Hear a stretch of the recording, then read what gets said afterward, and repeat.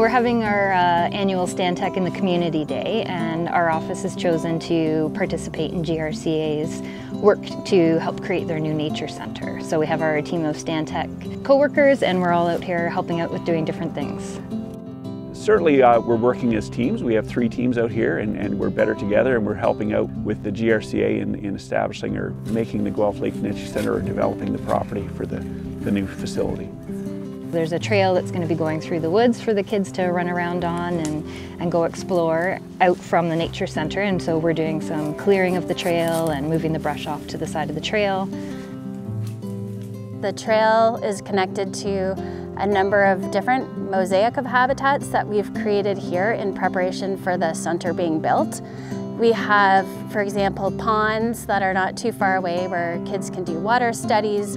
We have a pollinator meadow. There's a forest that we planted for Canada 150, and then the forest that we're working on today as well. So kids can see a lot of different habitats in a short amount of time.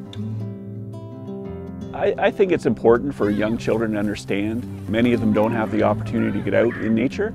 Guelph is a fairly large city, and they don't get exposed to the environment. So I think it's important that young children learn to respect nature. For my kids particularly, I really want them to be exposed to places like this and be able to get outside and enjoy it. I think it's important when you have a large organization and you have an office in a community to give back to that community and help others.